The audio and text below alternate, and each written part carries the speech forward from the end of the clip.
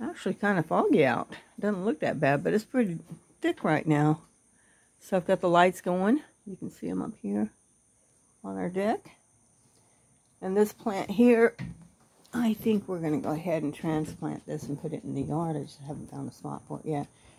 It got big in a hurry. It was in this pot. I got it from Lowe's this spring, and boy, did it get big. So I'm thinking it needs to go into the ground.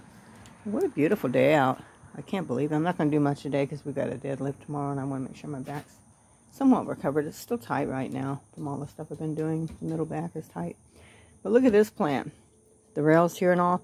This plant is almost 6 foot tall now, and it was to my knees when we planted it in the spring. This is a braided hibiscus tree.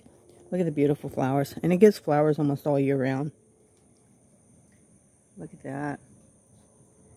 Just loaded with flowers. But I'm glad I only put 2 there. My hubby said get 3, and I only got 2. And I'm glad I did, because you see how full that is? A third one would have been too much right there. Anyway, I'm going to sit and enjoy my coffee. And I've got some meal prepping to do. I'm always meal prepping because I'm only doing a couple days at a time. I don't want it to go bad and be funky. And I definitely like to mix my things up. I don't want the same old, because let me tell you something. I did that in figure and all. And that'll burn me out in a hurry. I'm not doing figure.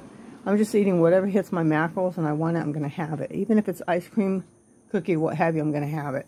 And there's my buddy. He's Mama's boy.